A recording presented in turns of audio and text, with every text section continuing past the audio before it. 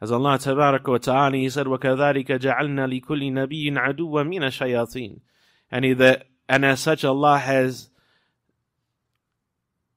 not left any prophet except that He tested him with enemies from the shayateen, from the mankind and the jinn kind, from the people of wealth and status and authority, from mankind who have vested interest, who don't want the truth to be called to because of the authority of the truth, because the truth conquers the hearts and the minds of the people, and they are afraid of the truth.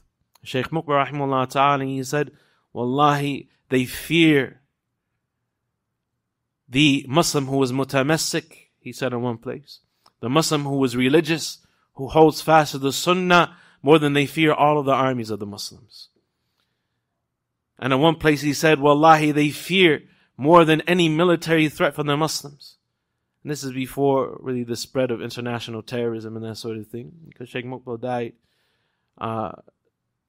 2 months before 9/11. If you remember, in July of 2001, may Allah have mercy upon him.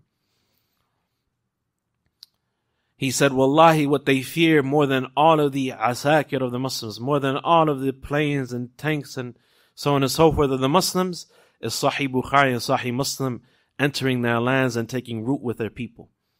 They fear the Sahihain.